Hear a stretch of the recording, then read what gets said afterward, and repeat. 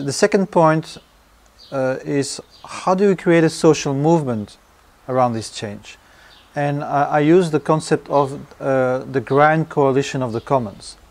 It's based on my analysis of what is wrong with today's society, and basically it's the following.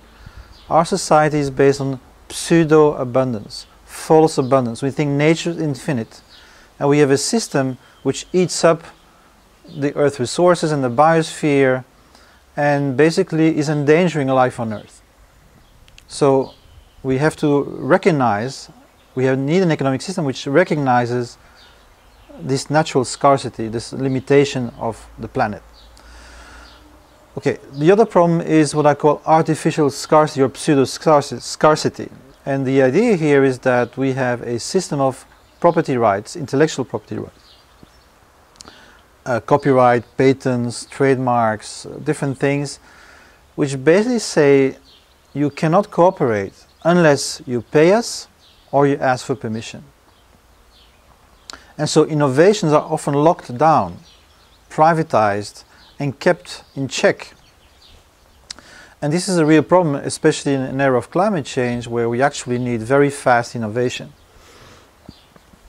Now, you cannot mobilize communities, open designs, and open code, free software, if you don't have a form of sharing where people can say, yes, if I contribute, somebody else will not take it away and privatize it, right? So it's very related, again, so, okay, if this analysis is correct, we have two forces that already can form part of this, what I call the coalition of the commons. One is all those forces on the planet which want to change the economy into a sustainable economy. Sustainability movement, environmental movement, etc. Includes green business, etc. And then we have all the forces that want a free culture, open science, open access publishing, free software movements, and all of that, right? So we have a free culture movement, we have a sustainable economy movement. Now let's imagine that we find a solution to this crisis of society, but that doesn't involve social justice. So my idea is that won't work, because then you have too much social conflict and social tension, right? So we need a solution that actually combines those three. So it's like a tripod.